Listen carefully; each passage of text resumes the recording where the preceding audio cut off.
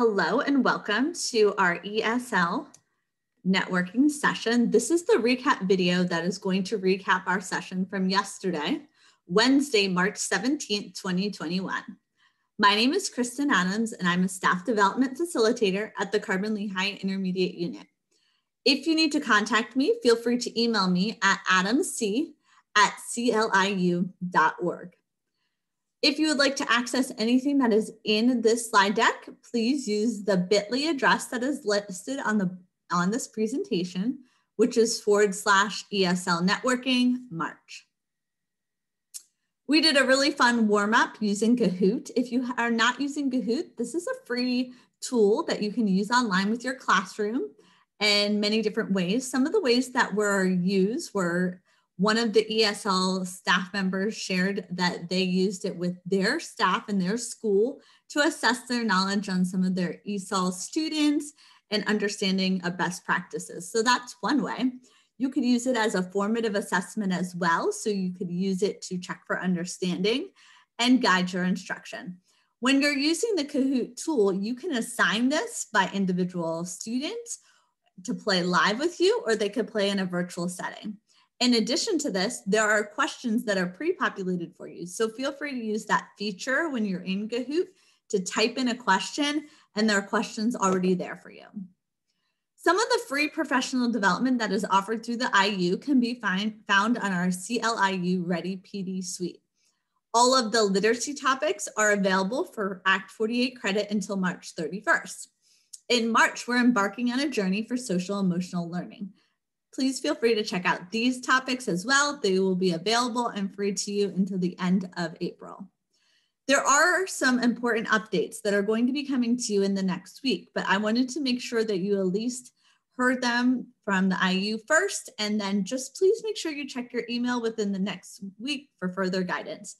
The testing window for the WIDA Access test has been extended until September 17th.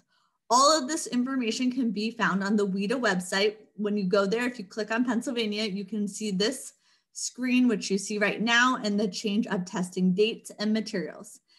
I emailed PDE and they responded to me that within the next week, they're going to be putting out an email giving specific guidelines and instructions on how to proceed with the updated testing window. So please make sure that you check your email in the next week. You should be receiving something from PDE.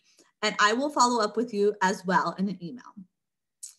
Just a congratulations to our educator of the month for the month of March. And the video can be linked right here for you. So our ESL staff member of the month is Sharice Trulin.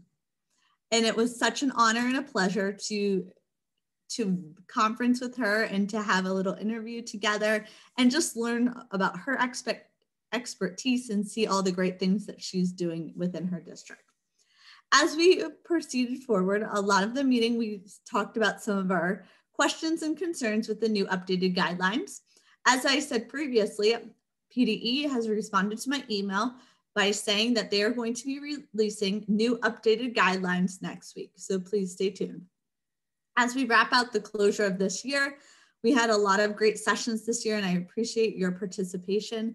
We will be meeting in April on April 21st and again in May and May 26th. That will be our last one.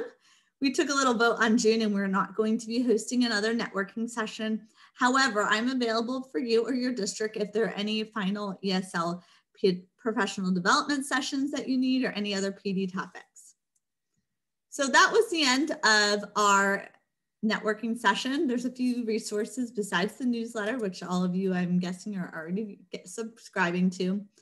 Our Padlet that is constantly updated.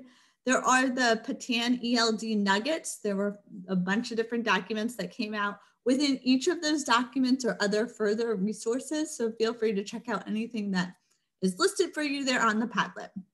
Again, thank you for listening to the recap session. Stay tuned in the next week for updated information about the testing window. And thank you for all you're doing to support our ESL students throughout Carbon-Lehigh Intermediate 21 and beyond. Have a great day.